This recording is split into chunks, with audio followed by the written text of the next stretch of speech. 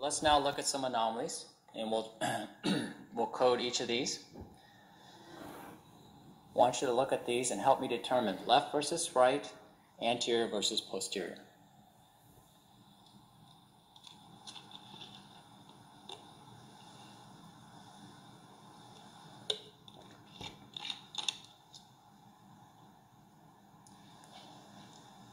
So, as I mentioned earlier, always start with the view.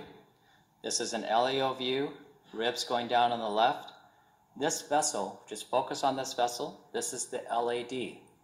This is the anterior surface supplying the ventricular septum with septals here. These are diagonal branches.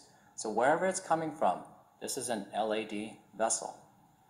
Now if you look at the origin of this vessel, it's very long, relatively branchless, and actually the origin is coming off the right cusp.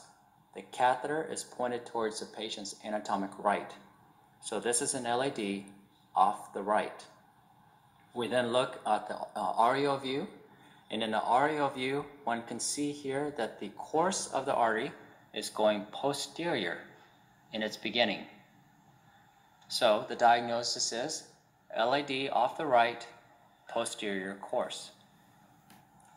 And if we were to do a CT scan on this patient, this is the course that you would see. It's coming off the right, it's going posterior, it's going towards the left, a completely benign anomaly in the vast majority of cases. So LAD off the right, posterior.